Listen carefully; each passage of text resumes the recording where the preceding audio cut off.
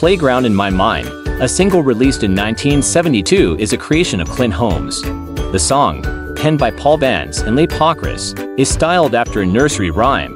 It includes a unique duet, featuring Philip, the 7-year-old son of record producer Vance, who lends his voice to the chorus. The song Playground in My Mind was initially recorded by Billy Lawrence too, in 1971 under the title Playground in My Mind Mama, G-Time, and released through Atlantic Records.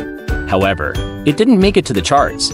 A more popular rendition of the song was performed by Holmes and released in the United States in June 1972. Despite its initial release, it didn't make its way onto the Hot 100 chart until March 24, 1973. It then climbed its way up to the number 2 spot on June 16 to 23, 1973, second only to My Love by Paul McCartney and Wings.